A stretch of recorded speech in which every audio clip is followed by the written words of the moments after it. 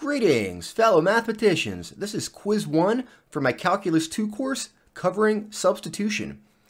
If you want to make an attempt at this, pause the video and give yourself about 10 minutes. And when you're ready, let's get to the first problem. For this first problem, we're going to choose u as negative 3x plus 5. We're going to calculate the differential du. It'll come out to negative 3 dx. And in order to properly convert this from an x integral to now a u integral, we're going to want to bring that negative 3 to the other side and write that as negative 1/3 du equals dx. That's going to allow us to convert each piece here. That'll convert to e to the u. And dx by itself, what we just found down there, negative 1/3 du. So if we go ahead and convert that, we get the integral of negative 1/3 e to the u du. And that should be very straightforward to integrate. Negative 1/3 is a constant multiple, and an antiderivative for the exponential function is itself. And the last step is just to back substitute our u, which was negative 3x plus 5. And we get our antiderivative, negative 1/3 e to the negative 3x plus 5. And don't forget the plus c. All right, let's go ahead and get to problem 2. For this integral, we'll want to recognize that the derivative of cosine of x is negative sine of x, which is close to that factor that we have in the numerator. So to make the substitution and conversion a little bit more obvious, let me go ahead and rewrite this. I'm going to pull the sine of x term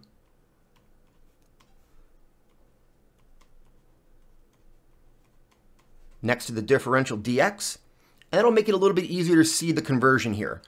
We're going to choose u as the entire denominator, 2 plus cosine of x. We're going to calculate the differential. Your derivative of 2 is 0. 2 is a constant. And the derivative of cosine, that's negative sine. Now, if you look at the factor that you have up in your integral up here, you have sine of x dx, but we have du as negative sine of x dx.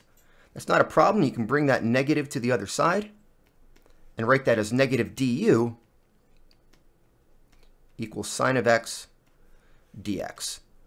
And if you go ahead and convert everything, this fraction, that's going to convert to 3 divided by u. And sine of x dx, that converts to negative du.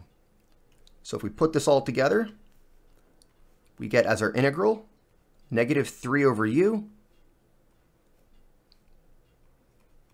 du, and that will integrate. Negative 3 is a constant, and 1 over u, that integrates to natural log. So we get natural log of u, and we just need to back substitute u as our substitution, which was 2 plus cosine of x. So we get our antiderivative as negative 3 times the natural log of 2 plus cosine of x.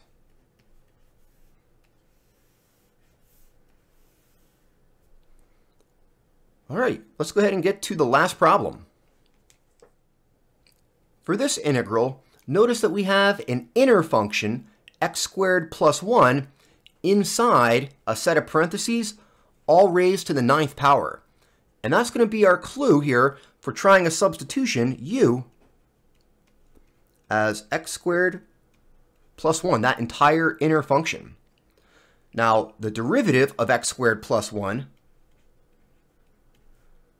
that comes out to 2x dx, and we have x dx in our integral, but we're missing a factor of 2. So to make the substitution and conversion easier, let me rewrite this. We'll keep it as the integral from 1 to 2. I'll write it as x squared plus 1 to the 9th power, and I'm going to move that x next to the differential dx. Now we can go back to our differential over here, and notice we can solve that for x dx. We can divide the 2 to the other side. So we'll write 1/2 du equals x dx, and that's going to allow us to convert each piece. That part's going to convert to u to the 9th. X dx converts to 1/2 du. And a good habit to get into, which I always go through in my Calculus 2 course, here we're doing a substitution for a definite integral. We have limits 1 and 2 on the integral, and we're going to want to convert those as well. So we can go ahead and do that pretty easily. We have our original x limits going from 1 to 2, and we're going to convert them to new u limits using our substitution, which we chose u as x squared plus 1. So if we go ahead and plug in x as 1, looks like here we're going to get 1 squared plus 1. So your new lower limit for the u integral will be 2. And if you plug in 2 for x, you'll get 2 squared plus 1, 5. So that's going to be your new upper limit for the u integral. If we go ahead and convert this integral, this is now an integral from 2 to 5. Those are your new u limits that we just calculated and converted down there in the table. And the rest of it, we have a factor of 1/2 and u to the 9th. And at that point, the integral should be very straightforward. We have basically a power of the variable. The 1/2 is a constant multiple. And we just need to apply the power rule for antiderivatives. So add 1 to that exponent. You'll get u to the 10th. And then we divide by that new power. And that's going to be evaluated from u equals 2 to u equals 5. Now you can clean up those factors of 1/2 and 1/10. Write that as 1 over 20, u to the 10th. And now we'll evaluate from u equals 2 to u equals 5. And if you go ahead and plug that in, we get some powers here, 5 to the 10th power and 2 to the 10th power. You don't actually have to calculate those, but you can simplify this as 1 over 20, factoring that out from both terms. And then 5 to the 10th minus 2 to the 10th. And that's as far as you would need to take it in my Calculus 2 course. You could calculate that if your calculator is capable of it, but not needed on one of my in-class quizzes. And that's it for quiz 1.